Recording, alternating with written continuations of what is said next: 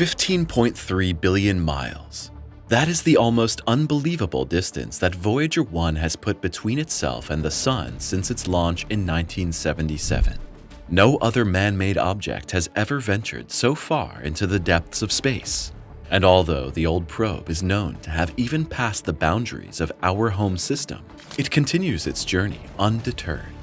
But since even the greatest success story in space travel must eventually come to an end, a fundamental question arises. How long can Voyager 1 continue flying before it finally runs out of juice or we lose contact with it?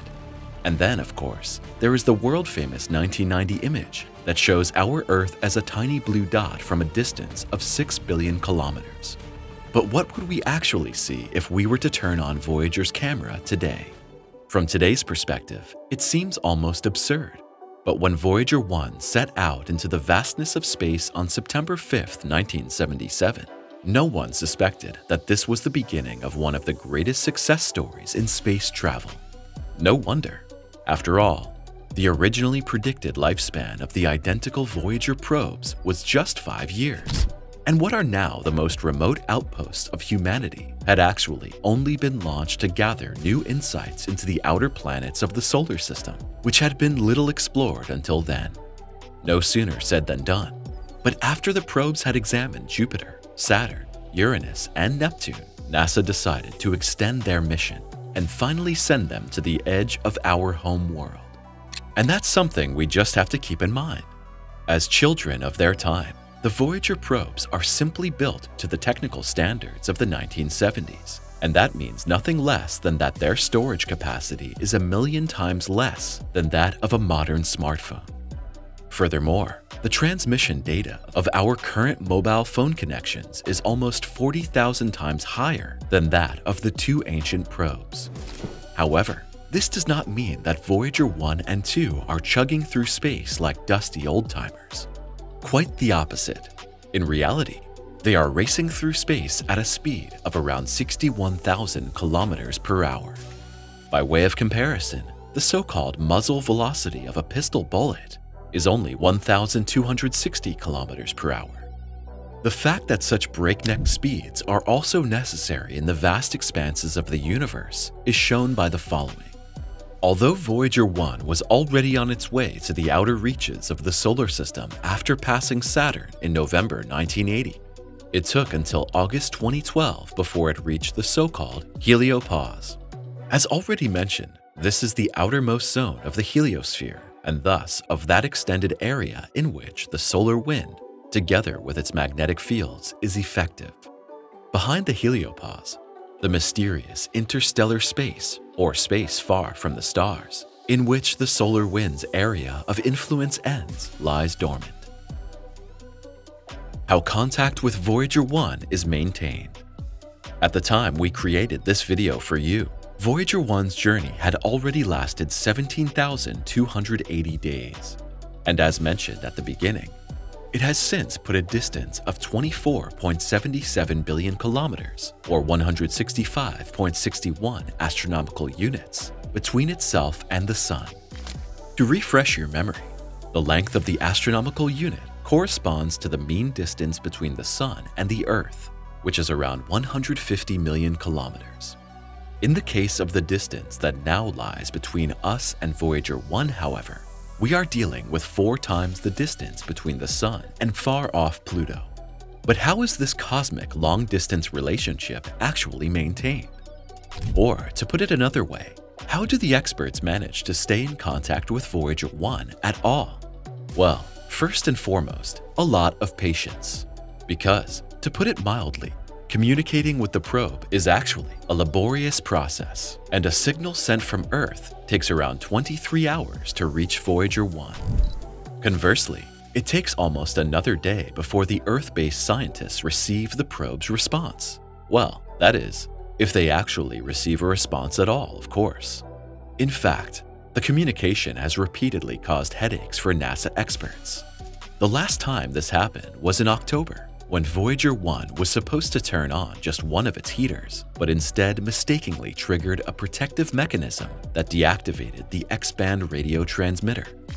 To restore contact, NASA eventually had to resort to the S-band transmitter, which had not been used since 1981, but fortunately, the engineering team was able to detect the weaker signal from this transmitter and continue to communicate with the probe. However, it's in the nature of things that you can't just ring Voyager 1 in the mysterious world of interstellar space with just any old smartphone. Instead, experts use the Deep Space Network, and thus a global network of radio antennas that had to be repeatedly expanded for the Voyager mission.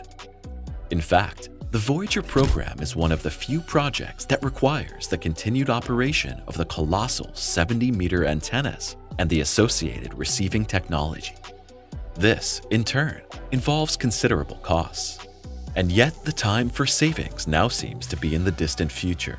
As soon as the 70-meter antennas are no longer needed, they can be decommissioned, and experts estimate that this will be the case by the mid-2030s due to the steadily increasing distance by the Voyager probes.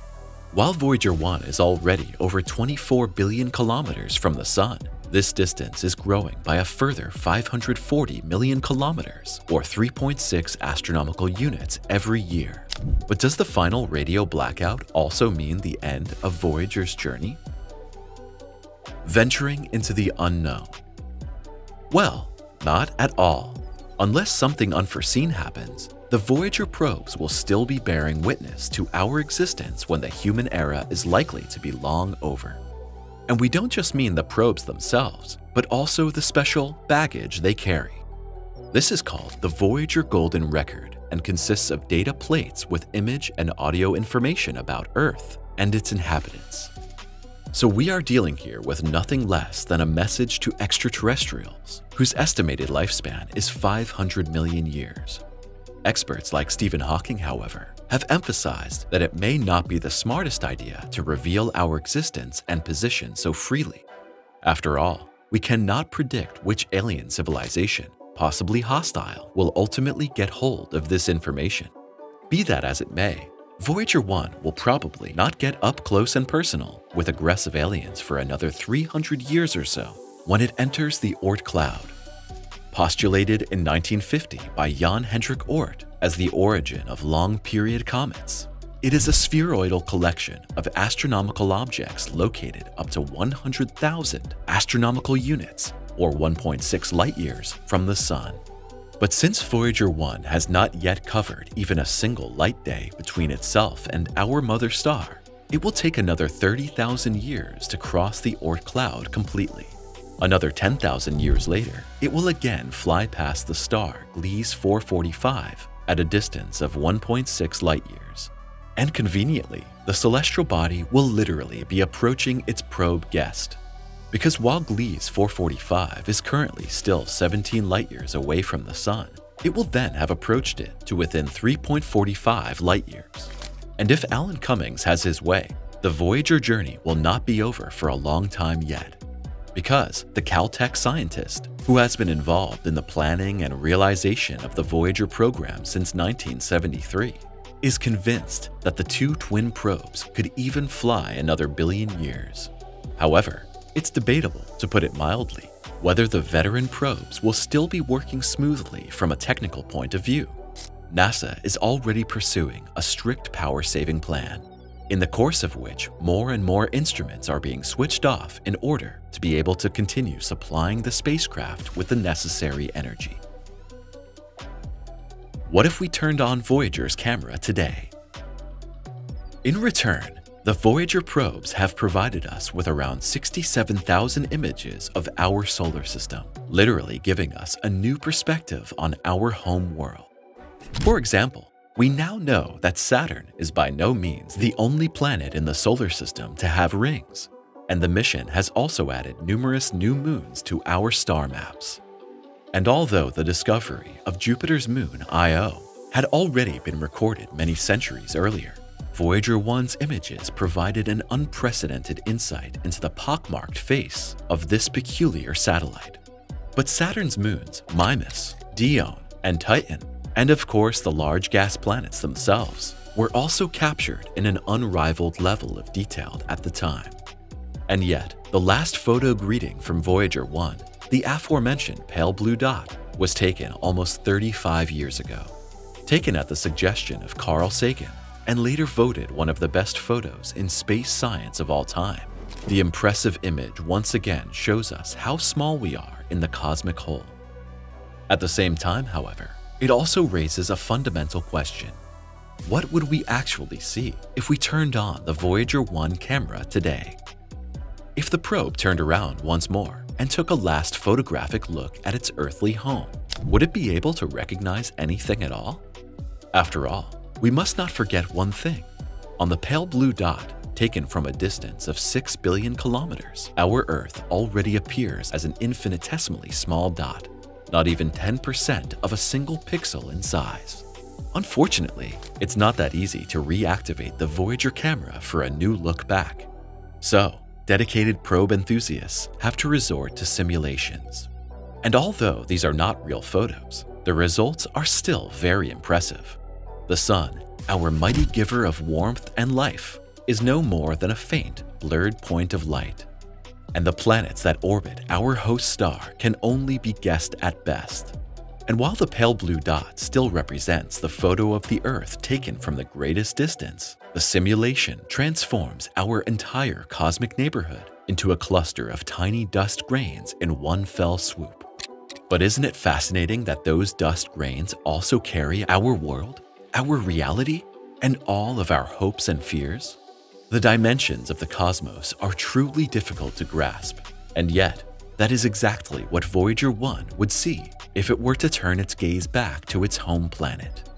And now we would be happy if you would take a look at the subscription button. Press the thumbs up and subscribe now to never miss a new video from us again. We'll see you soon.